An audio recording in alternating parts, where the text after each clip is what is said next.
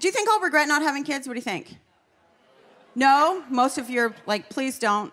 I used to wonder if I was going to regret it because when my friends had little kids, like little kids are adorable, right? They're like so awesome. And so I was like, am I making a mistake? But then their kids now are like 8 and 9, which...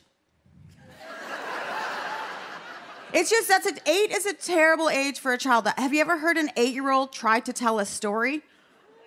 Holy shit, kid, get to a point.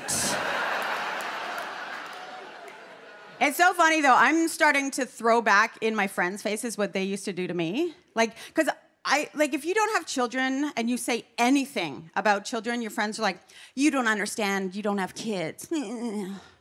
Like, I'm innocently just trying to tell them how to parent their children. They're like, you don't understand, you don't have kids. And I'm like, I know, but I'm really well rested. Right? You know what kind of great ideas you come up with when you sleep till 11? I'm killing it. So now that their kids are older, they're starting to get jealous of my life. So I'm like talking to my friend, and I told her how last year I went to Mexico twice and to Iceland.